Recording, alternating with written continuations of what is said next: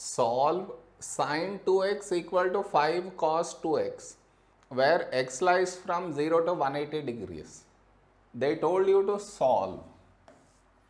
So you should find the values for x satisfying this equation, and also it should lie between 0 to 180 degrees. First, the given equation is sin 2x equal to 5 cos 2x. In this equation, there are two trigonometric ratios. They are sine and cos. But to solve it, there should be only one trigonometric ratio. And how I do that? See. We should divide by cos 2x on both sides. Now, when we divide, sine by cos is nothing but tan 2x equal to, this cancel out, I get 5. Now to get the values for 2x, here we have tan and here it is positive. So now you check in what all quadrants is tan positive.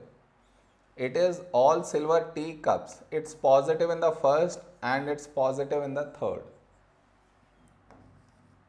To get an angle in the first, we do directly tan inverse 5. To get an angle in the third, we do 180 plus tan inverse 5. Now, calculate this, you should get 78.7. Calculate this, you should get 258.7. Now the question arises, shall I get another more values for 2x or not? How do we decide based on this one? See. Here x lies from 0 to 180 degrees. Here we have 2x. So to get 2x, you multiply by 2 throughout. So we get 0 less than or equal to 2x less than or equal to 360. Now I am clear. When 2x values lie in this interval 0 to 360, automatically x will lie in the interval 0 to 180. Clear? Now you should check here whether 2x lie in the interval 0 to 360 or not. Here we have checked, these two lie in this interval.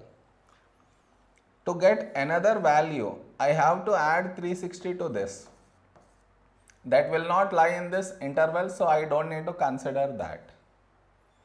Clear? Now to get the values for x, this 2 should be removed. For that, you divide by 2 throughout.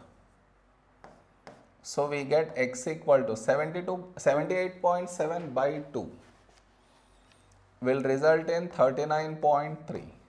258.7 divided by 2 is 129.3.